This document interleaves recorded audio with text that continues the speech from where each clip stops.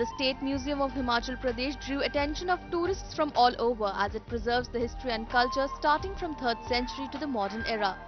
The curator of the State Museum said that this was started on January 26, 1974 with an objective to preserve the history and culture of Himachal Pradesh. The foreign visitors were pleased to see the collection and said it is a learning experience for them.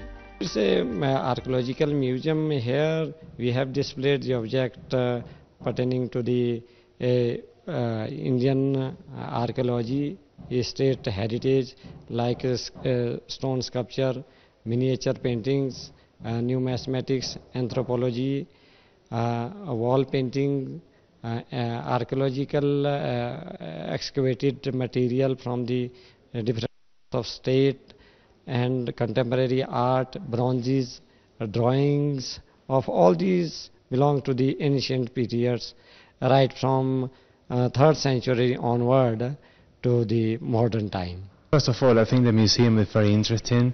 It covers quite a lot of aspects of culture in India. For example, upstairs you have the miniature paintings, which is something I personally find fascinating. The intricate work that's been done, the harmony in the colors, I just find it very interesting. And downstairs we have the archaeological sites and the paintings on the walls. It's just very interesting, and it's a shame that no more people come in to see this place. Reflecting the culture, customs, history and lifestyle of Himachal Pradesh, this museum is a gateway to tourists visiting the region.